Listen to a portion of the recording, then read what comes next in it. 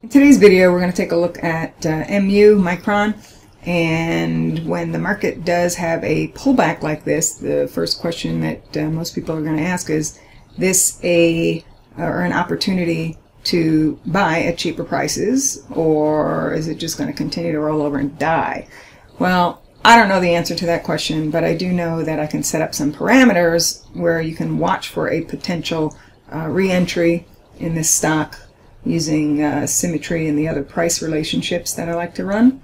So I'm going to start by running the symmetrical projection of that prior larger decline and then the swings within that swing. Okay, and well, you're slightly through that 53.96.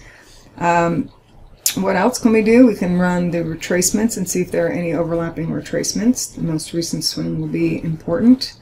Okay, so you have a 382 retracement that overlaps that general area. Then let's see what else might overlap the symmetry. And there's a smaller swing where we can run the retracement, this prior low to this high. Okay, and that actually gives you a 618 retracement that overlaps. So bottom line, as long as price holds within this general range of 5105 to 53.96, I would go down to the lower time frame charts and look for buy triggers.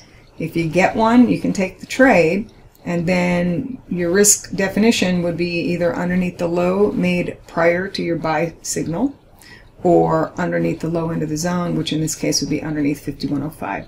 So you want to be careful. You know, it could get ugly Monday morning. It's hard to tell. We're already very extended, but you know, it could get worse than that. So bottom line, make sure that this general zone holds, and then if it holds, look for the trigger.